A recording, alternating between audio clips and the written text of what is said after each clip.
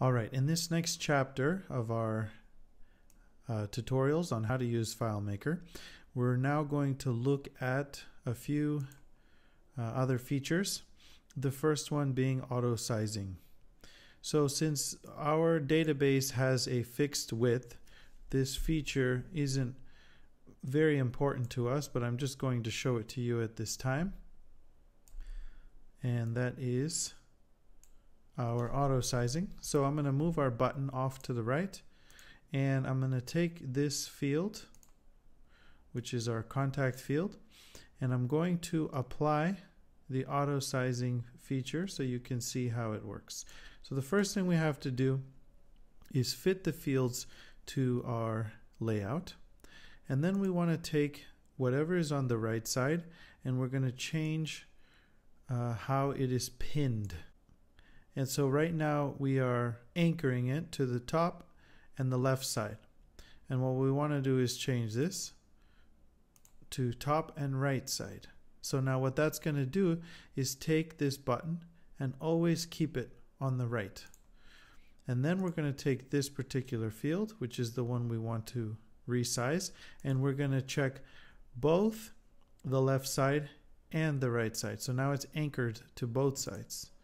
And so what that's going to do is resize and reposition those two items so that no matter how big the window is, we'll always have a nice full layout.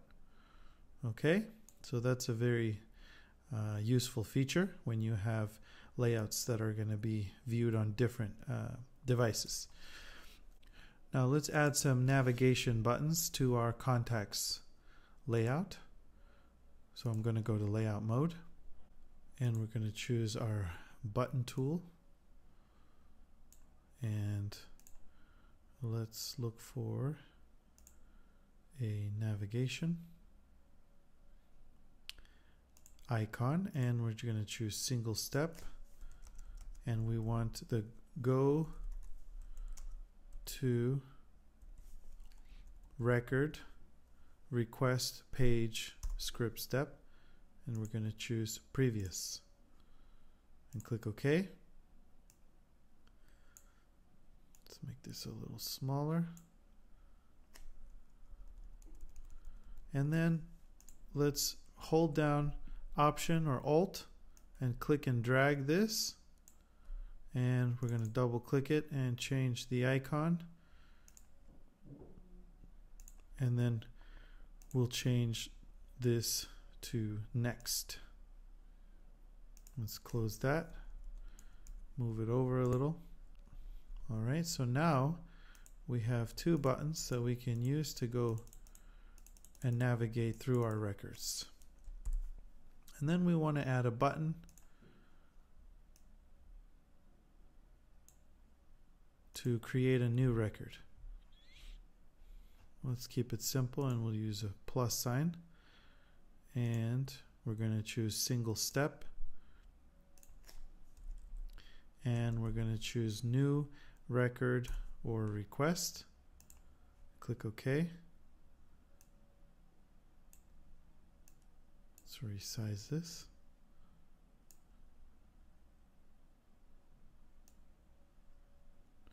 And then let's do the same thing. Hold down Alt or Option to duplicate it, and we're going to add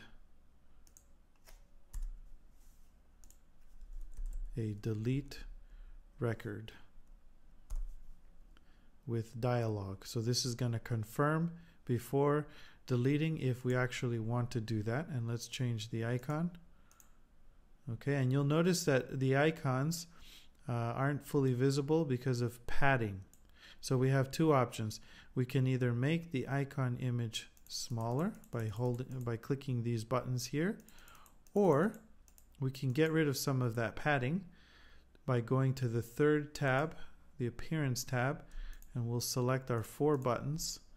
And down here under padding, you see on the top and bottom we have a bit of excess, so I'm just going to change this to 3, and then our buttons can be viewed more easily.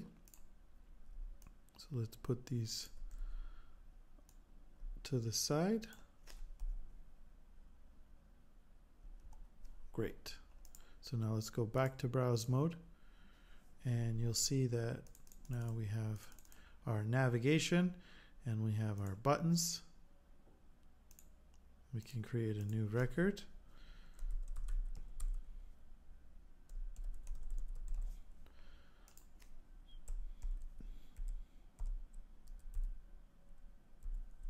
All right. And we're going to add these to each of our layouts. So let's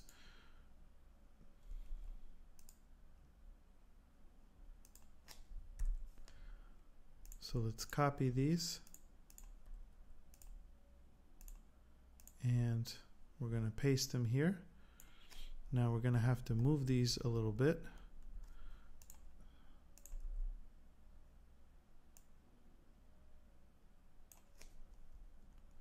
So on this layout, for example, what you could do is move these over.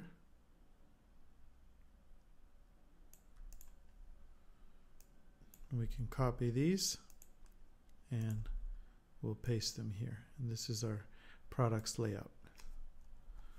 And we can also do the same thing in terms of copying our fields. And we go to products and we can paste these here. And then we'll just need to change these. So this will be product, or we could say ID number, and we'll change this in the inspector back to an edit box. And let's see what other fields we need. And the price, which we already have there, so we can get rid of this and this. We'll move this over. And now let's change these fields because they're still referring back to the orders table. So we double click a field and we can change it to the current table. And we'll do the same for this one.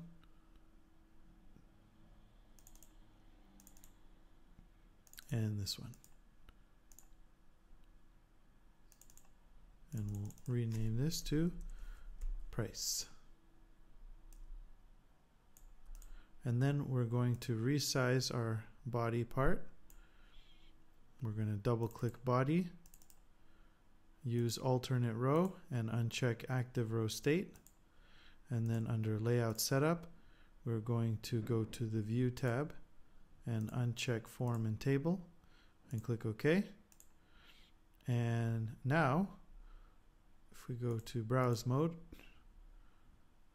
we have our 3 layouts.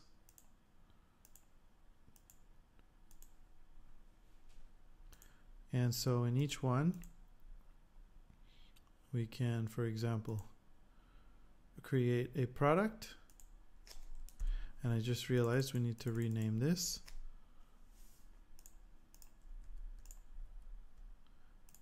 Let's rename this.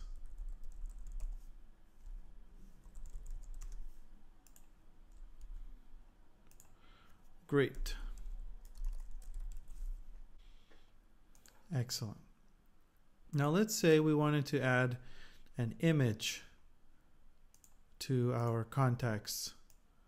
So let's take these and move them over. And we're going to go to File, Manage Database. And we're going to create a new field. And this type is going to be container. And we're going to call this contact image. You can call it whatever you want. Let's click OK. And we could have done it just the same here, by the way, in the field picker. And we're going to drag this over. And we don't need a label. We'll place this right here and let's resize it like so. All right. So now if we go to browse mode, now we have a place where we can put an image. and I can right click and choose insert picture, and we've got our image which we're inserting here.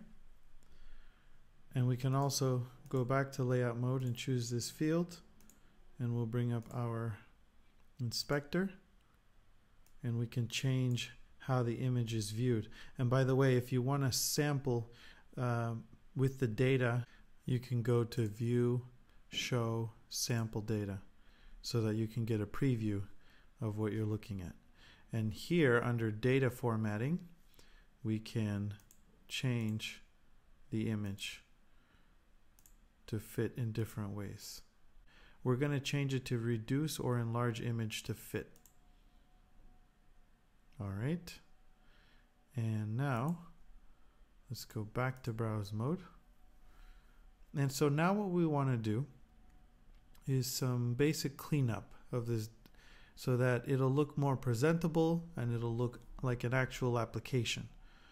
So what we'd like to do next is get rid of this extra space and possibly hide this menu above and the toolbar so that it starts to look like an actual application. So in order to do that, we're going to have to set up a few things, and we're going to need to create some scripts. So we go to Scripts, Script Workspace, and you can see the previous script from the last tutorial we created. We're going to create a new one, and we're going to call it Startup Script. And the first thing we want to do is go to a certain layout. So we're going to go always, let's say, to the contacts layout, which could be the opening layout of our database. So the next thing we want to do is adjust the window. If we click that and choose resize to fit, you'll see what that does in a moment. And then we're going to move, resize the window, and we're going to actually position the window. So we use a little calculation to do this, and we're going to enter these under distance from top, distance from left. So here, let's just put 20 points from the top, and now distance from the left. So we're going to click specify, and we get our calculation dialog. And so what we want to do is create a calculation which will measure the width of the screen, divide it by 2, which will give us the middle. And then we want to measure the width of the window of the application and divide that by 2. And then we want to subtract the middle position from half of the window, which is going to put us somewhere here, and that's going to center it. So it's probably easier if I show it to you. So let's choose get screen width divided by 2 minus get window width divided by 2. So let's click OK. And we're performing this on the current window because there's only one window open. You can have more than one window open in FileMaker. All right, and then what we want to do is we're going to have to show or hide the menu bar before doing this resize. So let's hide it. And then if you were creating this for multiple users that didn't have administrative access, you could also lock it so that they can't change it.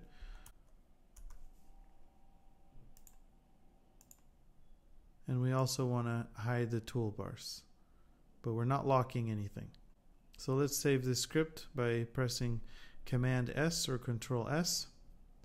And so now what we need to do is go to File, File Options, and under Script Triggers on First Window Open. So when the first window opens, we click that. We want to run the startup script. All right. So now let's click OK, and let's just perform this script. So I'm going to turn on the script debugger. Again, this is only available in FileMaker Pro Advanced. This is going to allow us to see how our script works. So I'm going to activate our startup script. So the first thing it's going to do is go to the contacts layout, which we're already on.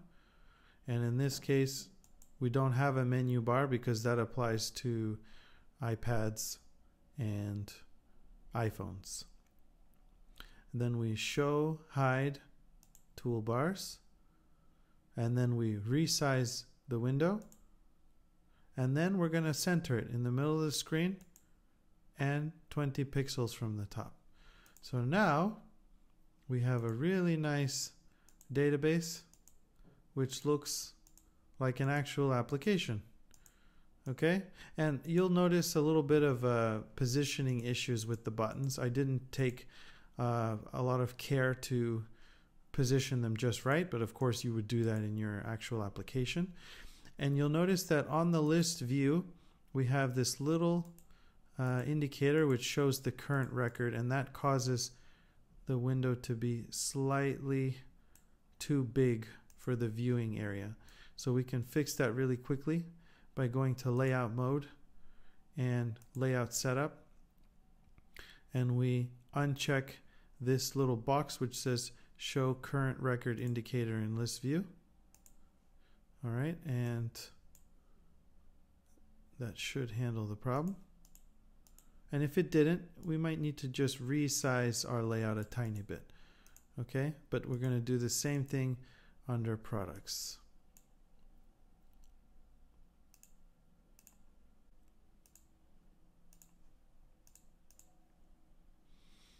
Great, so now we have our database.